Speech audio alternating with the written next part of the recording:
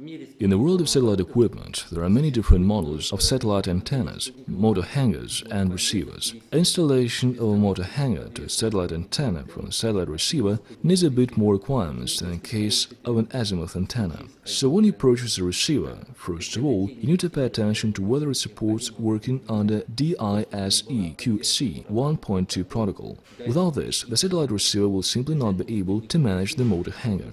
DISE-QC 1.2 is a motorized hanger, controlled via DISE-QC 1.2 protocol. Setting off the antenna's turning is arranged first to the geostationary south and the place where you are installing the antenna.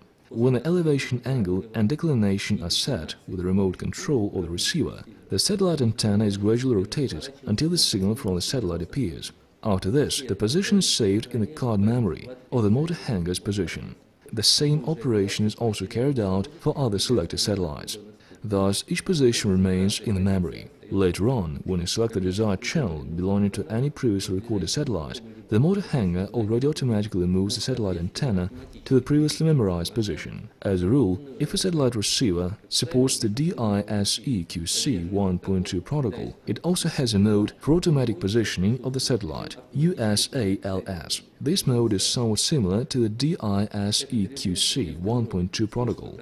In principle, the USALC function is like a useful addition and not obligatory, but it saves you the trouble of manual search for the positions of each desired satellite. For example, if for any reason you have reset the receiver to factory settings or have reflashed the software, you have to set the positions of each satellite once again. With the USALS function, it will be enough to enter one's latitude and the longitude coordinates of your locality, and if necessary, the satellite longitude, and then the satellite antenna will itself take the necessary position. When you choose the satellite receiver to control the motor hanger, be sure to take into account the current characteristics of the power supply of the receiver. This power supply is used not only for all the internal electronics of the receiver, it is also necessary to ensure the normal operation of the converter and, consequently, the motor hanger. This means that this parameter directly influences the adequate response of the motor hanger to the commands of your satellite receiver. You can learn the current characteristics of the satellite receiver from its certificate. The necessary line in the certificate looks like this. Herewith, LNB is the contact socket to plug the converter or the converter with the motor hanger, that is, in principle, the satellite antenna itself. 13.0 plus minus 0.5 volt is the voltage of the converter, which is applied during its work in the vertical polarization, in case of a line converter, or the right-hand polarization, in case of a circle converter.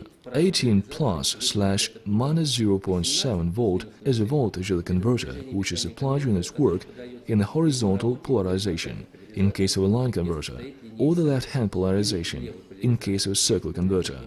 Max 400 mA indicates maximum current load of the LNB input, which can be created by the converter connected to it, or the total current load of the converter with the motor hanger.